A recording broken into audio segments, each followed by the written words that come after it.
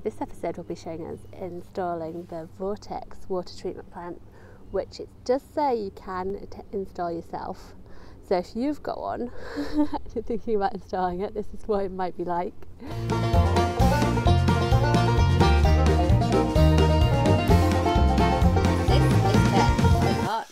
This is our barn. I've also got loads of information, various links in the comments box in case anybody is watching this out of curiosity about how easy it is to install your own water treatment tank. You've got to have it 7 metres away from the house, and you've got to have it either buried underground on a nice flat surface, or as we've chosen to do, have it above ground. Ben had to make a concrete platform which is very level. So then you need to have from the manhole outside the house the sewer pipe to take the poo etc. from your house to the water treatment tank. And this is where it gets a bit tricky because it's got to be a certain gradient, so if it's too steep, all the wee and water goes first and the poo is left behind, so that's not ideal.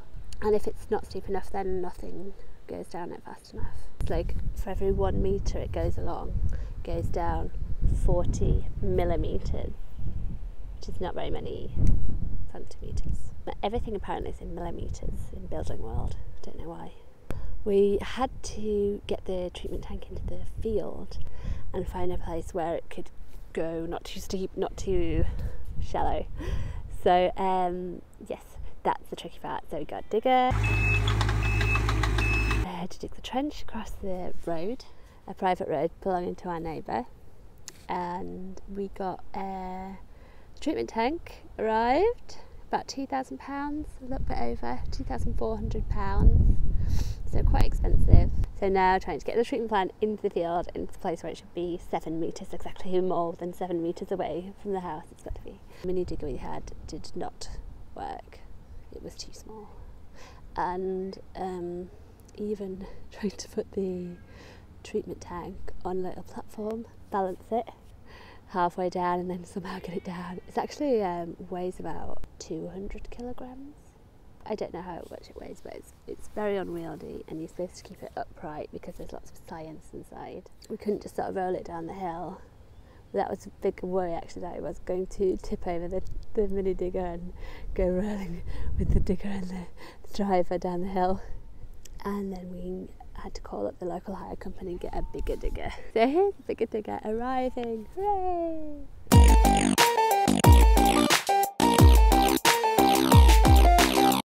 Hooray! Although it actually cost us quite a lot of money because they charged us quite a lot for delivery. Then we were able to get the water treatment tank into the field. Yep! Yay! Oh my god! Hooray. But then we had to finish the trench, which we started digging, and put road plates across the road. Get it all exactly the right level to match up with the water treatment tank, so the pipe's in the right place, and put all the backfill stuff in it. So we weren't able to get the pipe in a straight line. We had to, but I didn't have any bends because I hadn't ordered anything like that. So then we couldn't attach this pipe up to the other end, so we couldn't finish it, and it's becoming a bit of a nightmare. Then we had to come back on the Saturday morning early, finish the trench, make sure it's all perfect, make sure the pipe all sits in it perfectly. We've got road plates over the big trench. We've got neighbour coming out at 10, so we need to have the road plates on. We've got another neighbour coming out at 11:30, so we need to have the road plates on. The digger's getting taken at 12. We've got a lot of digging to do. It's a nightmare. So we got this bend pipe to fit the angle. They told us in the shop, oh, you can saw it off to the angle you want, and then you just plane it down and you attach it onto your straight pipe. But you can't do that, it would not work. It was quite scary actually, because we'd already had the road open for like 3 days and we weren't that confident about the road plates staying in place. So we had to leave the road plates on, and the hire place said they'd come back and get them on the Tuesday, Monday being a bank holiday. So we came back and they hire company said they couldn't come to correct the road plates after all on that day. So that's very annoying. I almost had to give up, but Ben decided that he was going to move the road plates by hand using a crowbar. You can see how heavy they are. They're getting towed off by a mini digger there. You get these flexible pipes that bend. You can have 0 to 90 degree angle on that. Woo. Let me talk a bit about the backfill. So if you're putting in a plastic sewage pipe, you need to put in pea gravel or pea shingle and sit the pipe in that and then surround the pipe with it. I read in the building regulations it's got to be at least 30 centimetres down, and if it's under a road it has to be significantly deeper. I think it was 70 centimetres, something like that, maybe 90, so quite far down. So ours wasn't that far down because of course these angles, because it says if you can't have the depth then you need to have concrete slabs laid on shoulders across the trench. So it's pea shingle, a bit of MOT, I think it was like 10 centimetres of MOT or maybe a bit less, and the flags, and then more MOT type one, which is like a road surfacing type stuff. But in the regulations it seems to be called compressible material, or compression material or something. They don't tell you what stuff's actually called.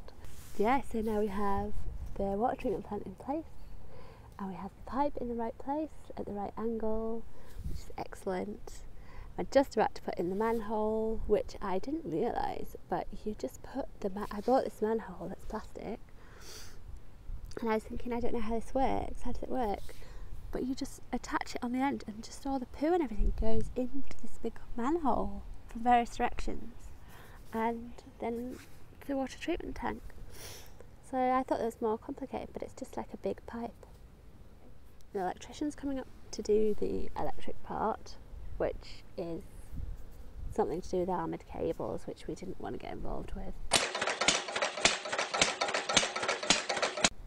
And then hopefully we're getting a toilet in a couple of weeks. We're now officially called Crabapple Farm, by the way, and we have made this sign.